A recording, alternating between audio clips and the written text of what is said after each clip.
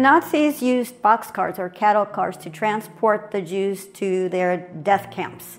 A single boxcar was about the size of a single car garage. So if you can imagine a single car garage stuffed with 100 to 150 people, you can imagine how crushed these people were inside these cattle cars. They were so tightly stuffed in that people couldn't even sit down. Many people died standing up in these cars. The boxcars had no ventilation. In the winter, it was very cold. In the summer, it was very hot. There was no food, no water, no sanitation. You can imagine the horrendous conditions that the people endured being transported this way. The Nazis employed well over 200,000 people in the transport of the Jews in these cattle cars. And the cattle cars account for the death of 4 million of the 6 million Jews who died in the Holocaust. At the Holocaust Museum in St. Petersburg, Florida, you can see one of these cattle cars on display. There's also a Holocaust Museum in Washington, D.C., a very large one. I think it's the largest one in the United States, and it also has a cattle car on display. Now, there's an interesting place that has a cattle car on display, a little town in Tennessee. Whitwell, Tennessee, has its own cattle car as well.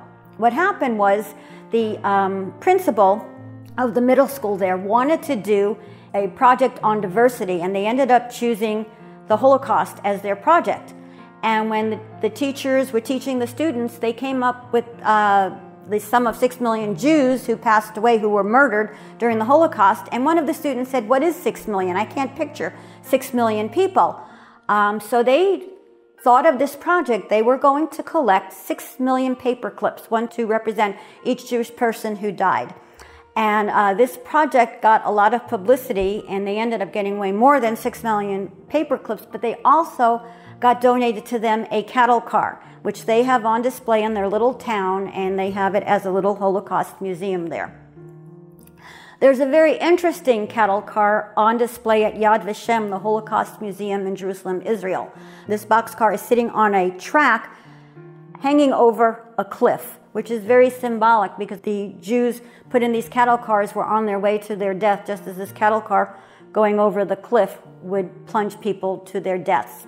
On the banister of this boxcar at Yad Vashem is a poem that's inscribed into the banister of the car. And what it says is, "Here in this carload, I am Eve, with Abel my son. If you see my other son, Cain, son of man, tell him I." And that's where it ends. Barbara mentioned that those school students having a hard time visualizing 6 million people, so they got the paper clips to try and visualize that. Well, another project you can do to maybe visualize it even more in seeing 6 million people is take your class or your family or your congregation on a road trip. Let's say an 8 to 10 hour road trip, and try and cover the ground that it would take to drive past where 6 million people live and work. And to be able to do that in city areas, you'd have to, in Washington, D.C. area, you'd have to cover Arlington, Virginia, and Alexandria, Virginia. In the Florida area, you'd have to go down to Miami and the surrounding areas, including Fort Lauderdale and Pompano Beach. For Philadelphia, you'd have to include Camden and Wilmington, Delaware. In Georgia, you can do Atlanta, including Alpharetta and Sandy Springs, Georgia. In New York City, you can do just Brooklyn and Staten Island. A lot of apartments there, a lot of buildings there, a lot of people there, a lot of people walking there, and have them count every person they see. And guesstimate how many people do you think are in that building? And stop at every store and go into some malls and drive by some schools. How many people do you think are in that school? In the Dallas area, you do Dallas and Fort Worth. In California, you can do Los Angeles and San Diego, that whole area there.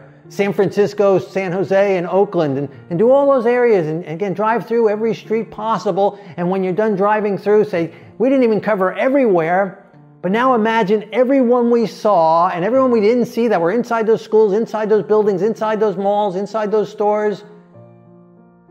And today they're all gone. Every single one of them. This entire area we just drove is now completely empty, and all those people are dead. Now, if you're not near any of those cities, you might have to combine some states or some counties. but states, whole states, you'd have to combine all of Oregon and all of Idaho, all of Utah and all of Nevada, all of Mississippi and all of Arkansas, or all of Oklahoma and all of New Mexico, or all of Maine, New Hampshire, and Connecticut in order to encompass 6 million people. Those are long road trips.